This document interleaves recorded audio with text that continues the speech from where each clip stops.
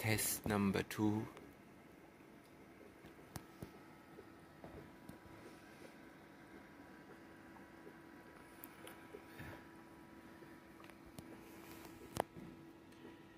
Pressure vessel 1.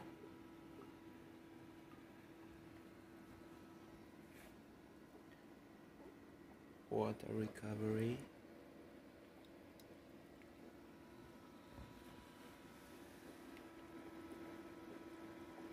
And then I was running silica gear, a little vent, the relay for the heater, the relay for the compressor,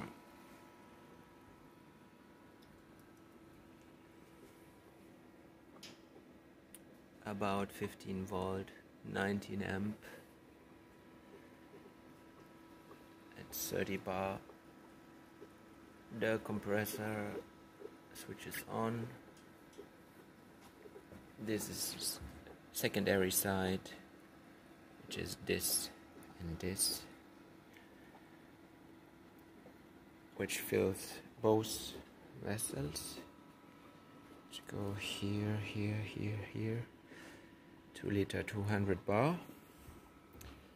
And if this bottle is full with 200 bar, I switch this little lever around and I can recompress it up to 300 bars. This is just a cooling setup. When the temperature is too high, I just run it to ambient air